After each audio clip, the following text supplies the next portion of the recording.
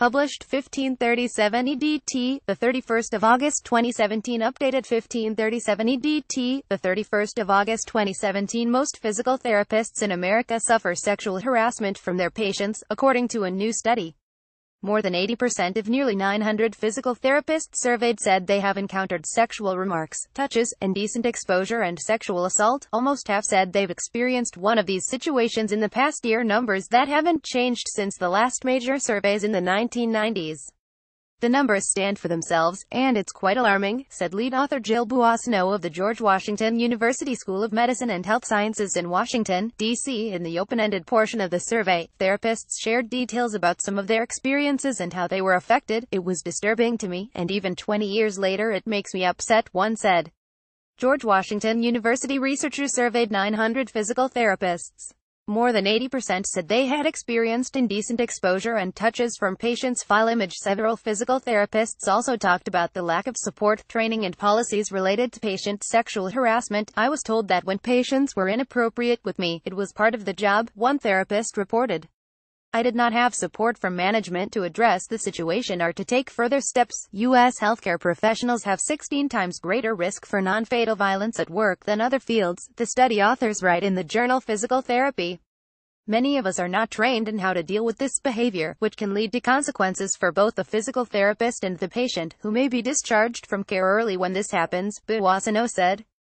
The most recent studies that focused specifically on patient sexual harassment in physical therapists were done in the United States, Canada and Australia in the late 1990s, the study team notes. At that time, nearly 80% of therapists said they had experienced sexual harassment, and 1/4 of those reported psychological consequences such as anger, guilt, fear, anxiety and depression. It's important to pull out those particular numbers because sexual harassment by a patient is a different situation than with a coworker or boss, said Ziadi Campier of the Swedish Medical Center in Seattle, a co-author of the study. We have a duty of care to the patient, Campier said. The way we address that behavior is entangled with meeting the healthcare needs of the patient and our own ethical and legal obligations. The research team surveyed 892 physical therapists and physical therapy students across the country, recruited through physical therapy academic programs and the American Physical Therapy Association. About 80% of the participants were women, and 60% reported working with patients who had dementia, delirium or brain injuries. Most said they treated an equal number of male and female patients. Researchers found that 84% of survey participants had experienced inappropriate patient sexual behavior during their career, and 47% experienced it during the last year. Women reported significantly higher rates of harassment, especially staring, suggestive remarks, inappropriate touches, date requests, sexual gestures, requests for sexual activity and masturbation.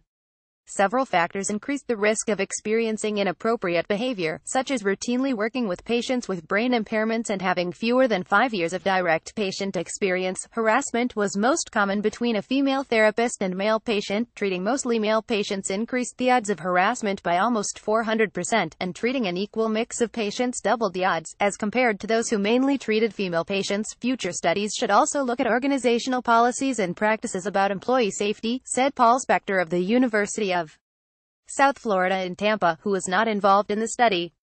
In organizations with a good climate, supervisors are supportive, he said. There are policies in place to prevent this experience and respond appropriately when it happens.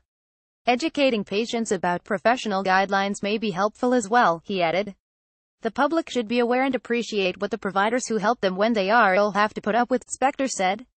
Maybe a little understanding might encourage people to treat them with more kindness.